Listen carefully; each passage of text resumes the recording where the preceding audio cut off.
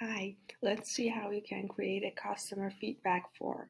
To create a customer feedback form, just get to dash.formally.net, and here you can get to the templates where you see all the templates there. Most of them are very effective. Check on the demo of customer feedback form, and there you'll see how it looks in various screen sizes. So let's pick this template. And there you see you can edit as you wish, but the most important questions you should ask in a customer feedback form is how will they rate your website or your application, and the range of your products, if you have any physical products or even virtual in some cases, and how easy they found the product they needed, and also the descriptions, if the descriptions on your products were helpful.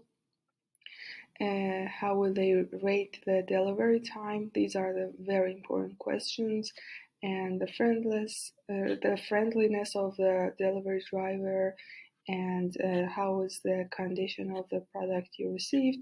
You can remove each field if you don't need it, so it gets customized based on your needs.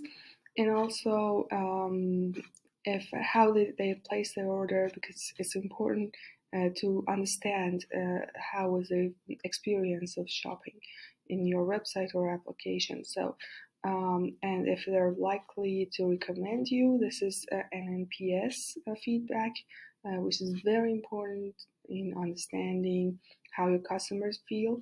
To learn more about NPS feedback, you can get to another video in our YouTube channel.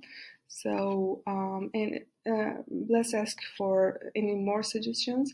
And here's a long text field, so your customers can give any feedback they need to let you know.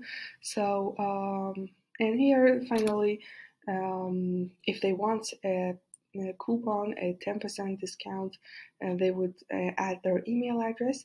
So this is a very effective way to collect your the emails of your customers and the emails of customers who are giving you feedback, so you can analyze them and understand their needs more specifically.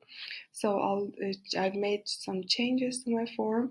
I save it, and let's go to the template. Here you see your form.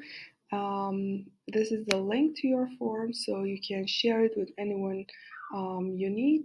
And yes, this is the link, and your customers can fill in the form and give feedback to you. I hope it was helpful, and if you have any questions, just comment down below. So bye for now.